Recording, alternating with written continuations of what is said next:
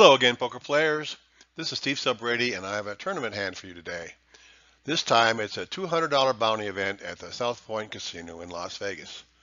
This event had 30,000 starting chips and 20-minute levels. We are in level 12, which is just past the late entry period. The key question in this hand is how should we play Jack 10 suited with a short stack? Let's get started. We are just past the late entry period, but not close to the bubble. I have only 15 big blinds to start this hand. The action folds around to the low jack, who bets 5,000 chips, which is 2.5 big blinds. The hijack calls, cutoff folds, and it's now us and the button with 15 big blinds. What should we do here?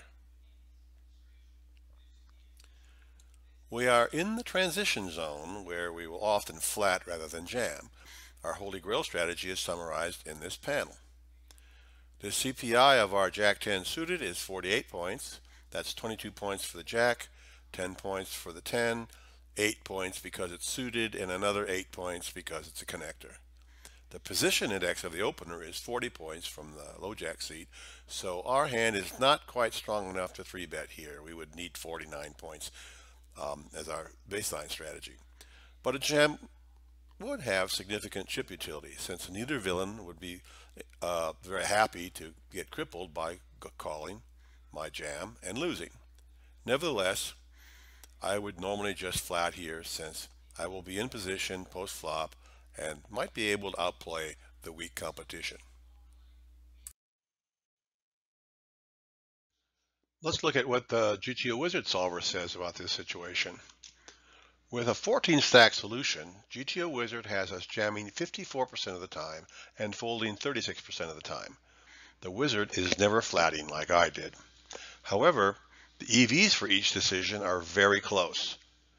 Calling is still the worst option against GTO villains, but this may not be the case in a real game.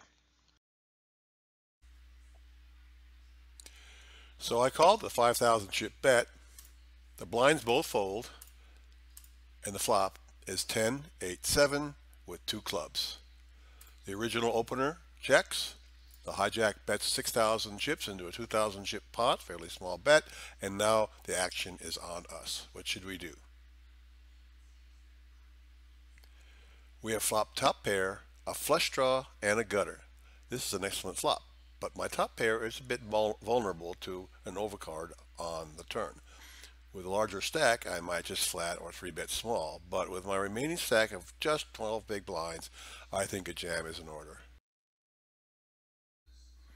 So I jam, the low jack folds, and the hijack calls with 5, 6 offsuit. So he has an open ender. He probably called thinking he had 8 outs twice to hit his straight. So he was calling 19,000 chips to win a 70,000 chip pot, and he needed only 27% equity. With 8 outs twice, he would have 32% equity using the rule of twos. So this seems like a good call, but he is not considering the impact of ICM on the equities. I suspect that this was a marginal ICM call at best. But he didn't actually have 8 outs, since his club outs would give me a flush, and his 9 outs would give me a better straight. The turn is a blank, the river is a 4, giving him the straight and sending me to the rail. It's broken lonely for me.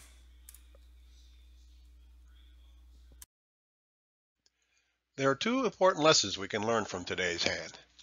First, we will often have a pre-flop decision that GTO solvers show as a clear preference, even though it's a mixed strategy. Against real opponents, we have to make an exploitive decision though. Sometimes there just isn't a clear right or wrong answer. Second, sometimes we make a good decision and it just doesn't work out. That was the end of me this time, but there's always another tournament to play. I hope you enjoyed the hand. Until next time.